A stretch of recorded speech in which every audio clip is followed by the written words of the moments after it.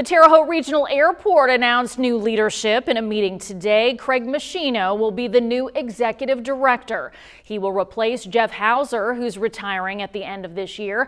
Machino is currently serving as a lieutenant colonel in the Indiana Air National Guard. He'll be retiring after 35 years of service. Machino will take over the director's position on November 1st. News 10 caught up with him today. He shared a few of his goals for the airports.